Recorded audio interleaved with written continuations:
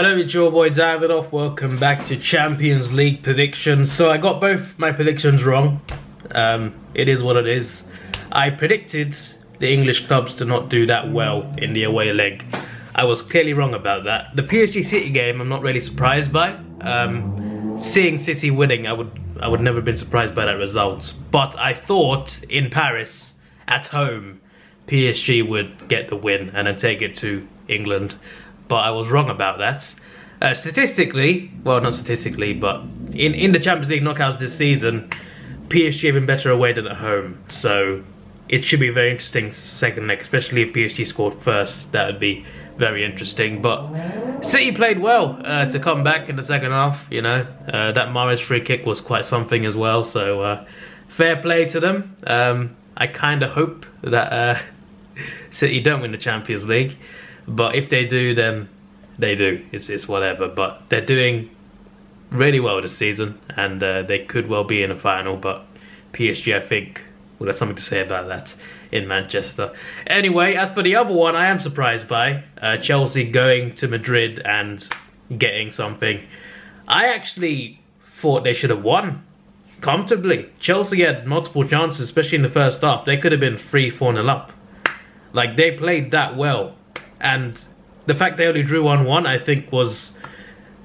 I mean, I'm sure they would have taken this result. But considering how the game went, I feel like I would... If I was in their position, not that we would be in that position, but if Arsenal were in that position and had that same game, I'd have been very annoyed, considering how many chances Chelsea had that game. Like, that was something else. I kind of want Chelsea to go through as well, just because I don't want to see Real Madrid win the Champions League again.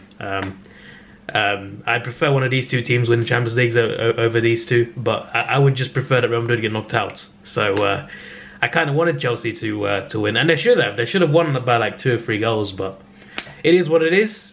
They got the away goal, I guess. Obviously, away goals only count after both games are over. But obviously, if it's 0-0, Chelsea go through. But if Real Madrid scored, it completely cancels out. But they got an opportunity, Chelsea, I think. Considering how they played in Madrid, I think they got a chance at Stamford Bridge for sure. But, you know, obviously no crowds usually does favour the away team. Maybe not always, but it tends to in some games. But, yeah, should be something interesting. This is good setup for the second legs, that's for sure. Let's actually predict them. I kind of want PSG to go through, but I think City will see it out. Although, I think it'll be quite close. So I'm going to say it's 2-2. Yes, it's 2-2. PSG 1 goal away from going through. No, sorry. 2-2, not 3-2. Although if this happened, PSG would go for 1 away goals. But I'm going to say 2-2. I'm going to say PSG really push for it, but City just about hold on. That's what I'm going to say about that one. Chelsea Real Madrid. I'm not sure.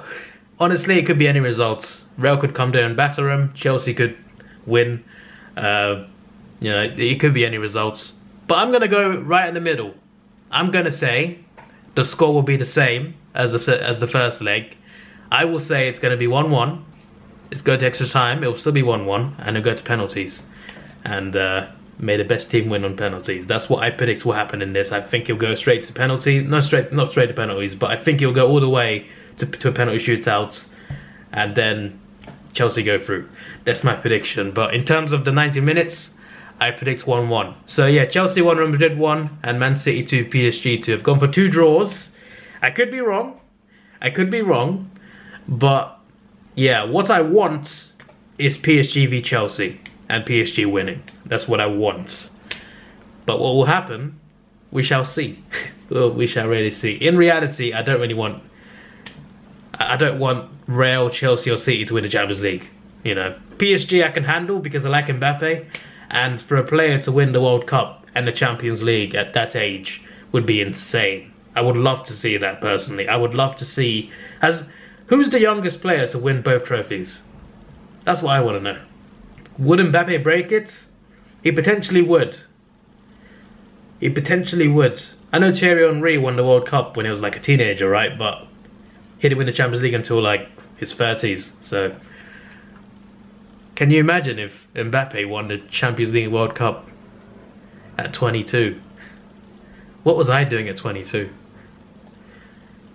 you know what? Let's just let's end the video. This is your boy Davidoff. Please like, share, subscribe. Thanks for watching.